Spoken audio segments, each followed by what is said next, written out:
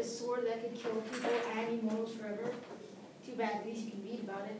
The book Infinity Blade by Brandon Sanderson tosses you into a fantasy story where you have to follow along on how these strange mythical things impact regular peasants.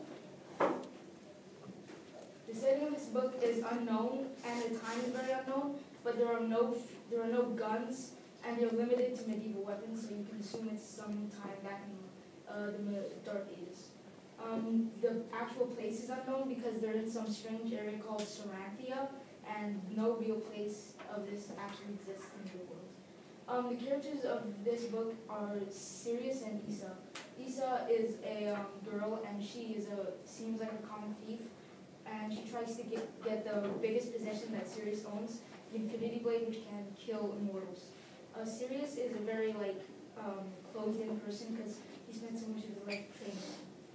The plot of this book is how they want to free humanity from these immortals' grasps, as they see themselves as higher beings and use their powers and higher superiority to keep humanity under their thumb, so they can just experience life as luxuriously as they possibly can. The theme of this book is companionship and trust, because a lot of the times in the book, Issa is shown to try to betray Sirius, but he always still forgives her in the end, and they build up this huge bond that eventually makes them inseparable friends.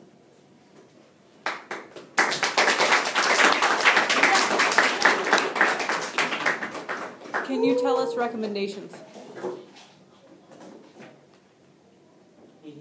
What are the recommendations? The next slide. Just tell us. It's okay.